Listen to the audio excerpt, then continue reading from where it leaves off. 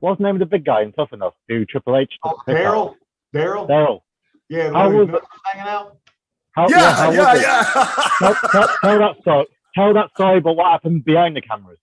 All right, I'll tell a better story than that because everybody's seen the nuts hanging out story. Daryl, what you see on Tough Enough, Daryl, Rene, I'm not kidding. This kid was one of the most arrogant sons of bitches I've ever came in contact with. Really? He was a 300-pound, literally looked like 300 pounds of chewed bubble gum. Like that's exactly what he looked like. And he stunk for a shoot, stunk like legit smell. And he would be back, we would be back at the house, and he was the guy that was running around telling us how fucking athletic he was and how good, man, I'm gonna do this, and yo, I'm in the ring with this so and so. And I remember one night we're up in the room, and me and Nowinski and Josh, we checked him so quick.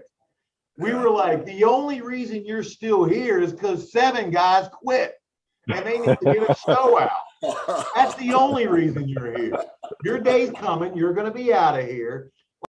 You're still here is because 7 guys quit and they need to get a show out. That's the only reason you're here. Your day's coming. You're going to be out of here. Like, Rene, he was horrible. He was unworkable. You know how like there's some big guys that can work and you're like, my God. Like I used to wonder, Rosie, as big as he was, how the hell does he move more fluid than me? Right. Moonsaults and shit. Yeah, well, this guy was the polar opposite.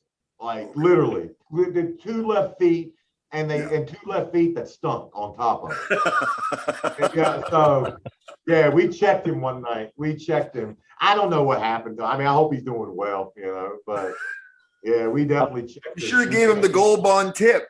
Jesus. I didn't know about the gold bond at the time, Rene. Oh, really? This was free gold bond. Yeah. Free gold bond. I'm a work in progress, my friend.